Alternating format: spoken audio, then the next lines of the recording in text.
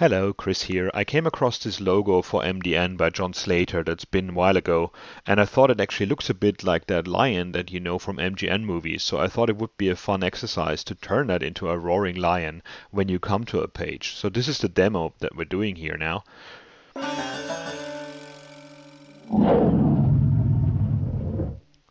So you say it's playing the sound, it's rotating the dino in, and when it actually starts roaring, then it actually tilts the mouth.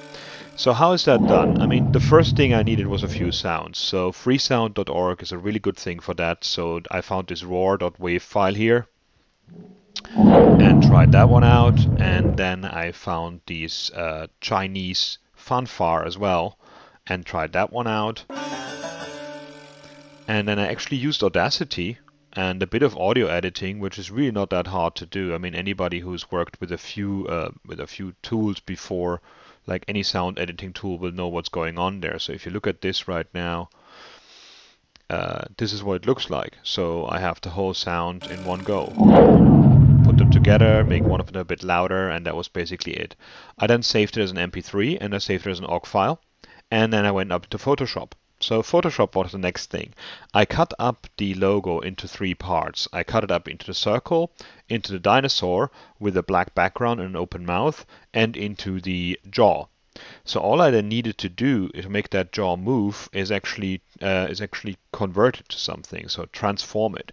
So in this case, in Photoshop, I would move that here to that circle, and then I would start turning it around and doing things with it. So this is exactly the same thing that I'm doing with CSS in the main page, instead of having to do that as an animated GIF or something like that. So if we go back to the main code and we take a look at that again, which is something I do far too often, the whole source code is actually very, very simple. So I start with the HTML. The HTML here is an audio file with the MP3 and the OGG file. And then I have a section with the ring inside and an element called div_id dino with the dino and the jaw in it. And the jaw gets an own ID as well, so I actually have a handle to it later on.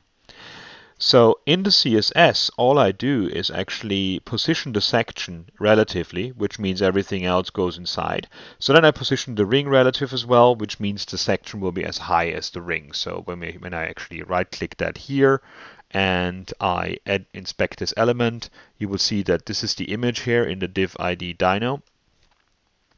And then in the section, and the section has different classes on it, firing the different animations, like the rotation of the dino and the change of the jaw.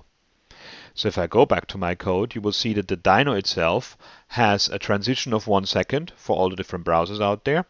And it has a transform of from scaling from 0 and rotating to 0 to a scaling to 1, 1 and rotation to 360 degrees.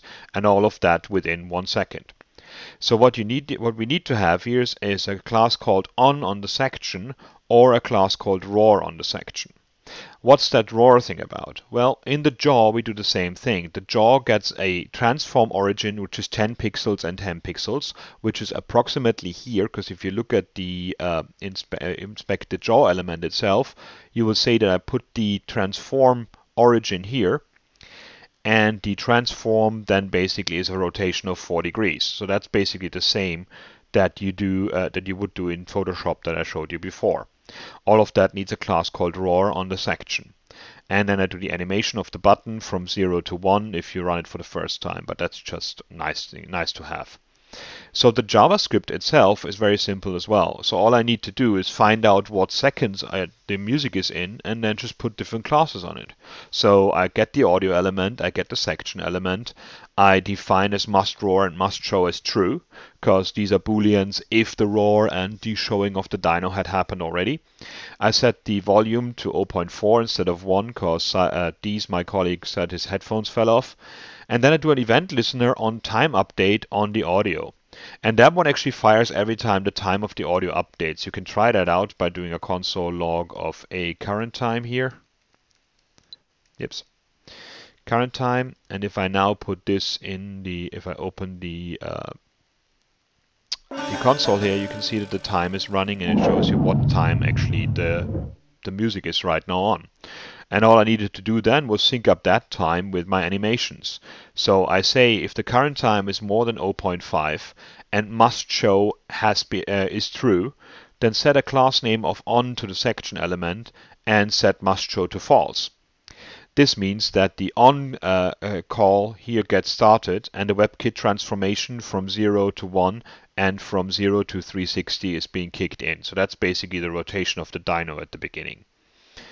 I then test again if the current time is more than 3 seconds and if must roar is still true, then set the class name of the section to on and roar and set must roar to false. That kicks in the second transition, and this time the jaw transition from 0 degrees to 4 degrees according to that transform origin that we defined.